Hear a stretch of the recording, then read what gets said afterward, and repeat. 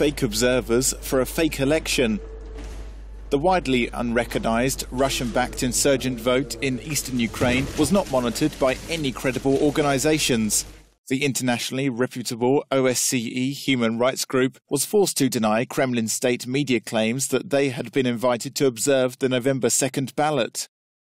In their place, though, a number of far-right and anti-EU representatives have been invited to Ukraine's insurgent-occupied regions as part of a puppet observer mission which was only announced hours before polling stations opened. Prior to voting day, self-declared officials in Donetsk and Luhansk had unveiled the OSCE, short for the Agency for Security and Cooperation in Europe. All the monitors are thought to have entered Ukraine illegally from Russia through border posts controlled by insurgents. The observer mission was spearheaded by far-right Austrian politician Ewald Stadler, who was evicted from the far-right Freedom Party last year. During a press conference, he was unable to answer how many observers would monitor the vote and even stumbled over the name of his own organisation.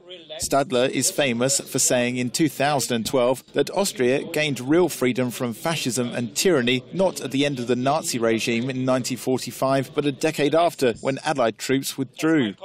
A Hungarian far-right lawmaker who called for a list of Jews to be drawn up who posed a national security risk in 2012 was also invited to monitor the vote.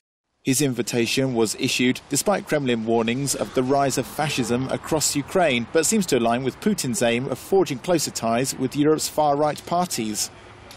The election observer mission appears to be a carbon copy to that in March, when Russia held a fig leaf referendum on the annexation of Crimea from Ukraine.